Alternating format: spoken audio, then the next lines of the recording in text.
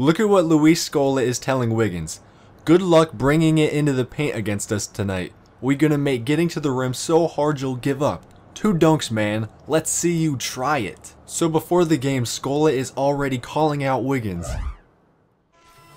Someone needs to let Luis Scola know that Andrew Wiggins lets his game do the talking. And Scola's in the game right now. He's got another thing coming. Searching for target. Target acquired. Boom! Scola, you got something to say? Oh no! Get wrecked! Oh, get wrecked, Scola! How does it feel, man? Oh, snapped! Oh, Scola wants to fight. Wait, that was a hard foul. Nah, stand up for your teammate. Oh, fight him! I'm about to fight Scola. Let's go! Throw a punch! I just got ejected. I didn't even do anything. Yeah, I just got ejected. What's happening? Wow, what?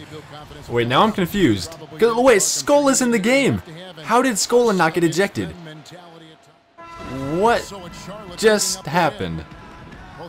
Well, that was interesting. Okay, so the game's over. I got ejected for standing up for my teammate, even though Scola was the one who committed the hard foul. Whatever, I don't know. It was worth it, though. I regret nothing. See, what I think happened, I think Andrew Wiggins knocked that ref out cold that kicked me out, and they just didn't show it. That's why I got ejected. So I think Wiggins, he's getting some serious raw points for this one.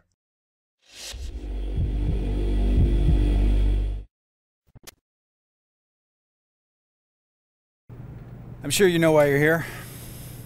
Listen, I understand why you did what you did. And I appreciate the fact that you're willing to stand up for a teammate like that. Thanks. Hold on.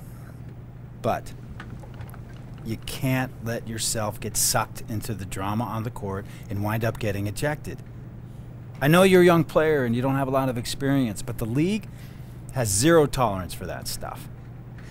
In fact, I just got off the phone with the commissioner's office. You've been suspended for the next game, and there's a small fine that goes along with it. What? Suspended? Wow. I did not see that coming, to tell you the truth. I mean, I saw what was going down out there. I couldn't just stand there and not do anything. Look, that foul was uncalled for.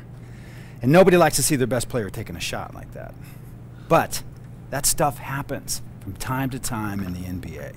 And when it does, I can't afford to be losing another player because he wants to be the hero. Oh, I know. I get it.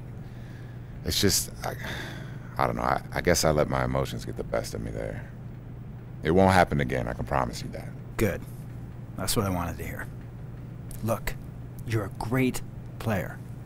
But trust me when I tell you that your biggest impact in this league is going to be with your game, not as team enforcer. Let your game do the talking. Thank you, sir. I appreciate that. So we're on the same page now. No more of these situations moving forward. Yeah, no more. You got my word on that. Excellent.